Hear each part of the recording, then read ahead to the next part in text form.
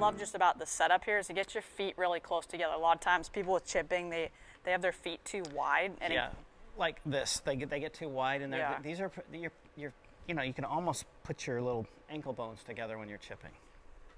Yep. So here's my feet, just like this, right? And now, if I'm like what I've observed in all the pro-ams and playing with my buddies and stuff, is they get all their weight back here on their right side and they try to lift this ball. See it? And they flick at it and they hit it thin, scoop it, maybe hit it fat, all those things. Now, if I get it correctly, and this is the beauty of this, and I get my weight just over here on my left, right, and I get tilted just a little bit over here, in fact, I almost feel like I'm in front of it, I'll be able to compress that thing just like that and the ball start to shoot up.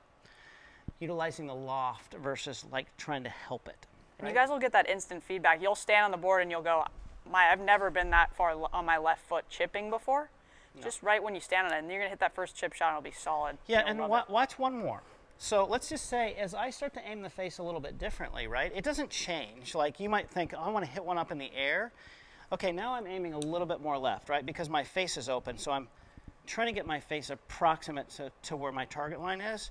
So here we go again. No, so I put my weight back over here. I shift my weight, open up the face, and now the ball comes up.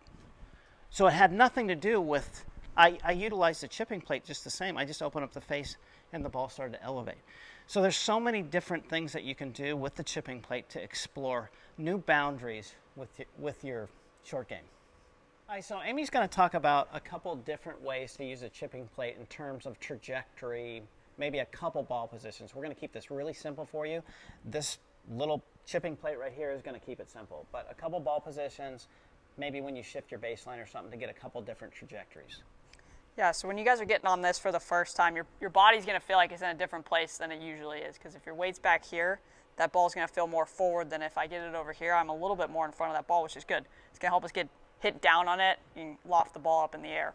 So just for like a basic ball position, let's just say I'm just inside my right foot here. You can change that up for different shots, but this would just be kind of a square face, a little bit lower shot. So you're definitely going to feel like your weight's left and you're in front of that thing a little bit. It's going to help you hit down. And then if we wanted to hit a little bit higher, like Brian said, I'm going to aim my feet to the left a little bit, but I'm going to get my face square to my target. So now I've got more loft right there. I might move the ball a little bit more forward with this shot, but still somewhat in the back of my stance. We don't need to get it up here. You might go to middle. It's just different when you start to shift your baseline a little bit. It's probably approximately the same. It just feels a little bit different. Yeah, so you'll just mostly explore just changing your face a little bit to create different shots, but not changing your weight distribution throughout the shot. It's still going to stay on your front foot. We'll just play with that face angle at address. The biggest benefit of this whole thing is keeping your motion the same, keeping your weight the same, fractionally changing your ball position but keeping it the same, and starting to utilize the loft to get your trajectory versus you trying to help it. And this is what that little chipping plate's going to emphasize. I think you guys are going to instantly be better short game.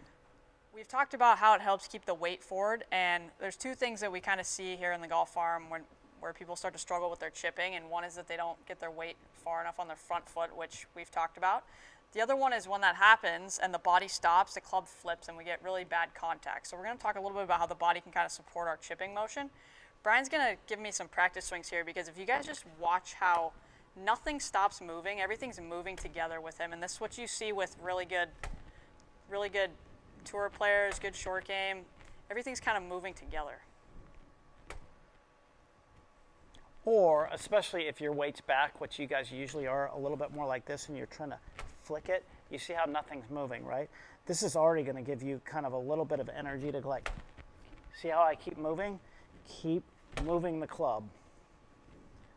Don't let it stall and flick. So you got to get some rotation in there as you're moving forward, and you'll be able to support the club so it isn't kind of overtaking your handle.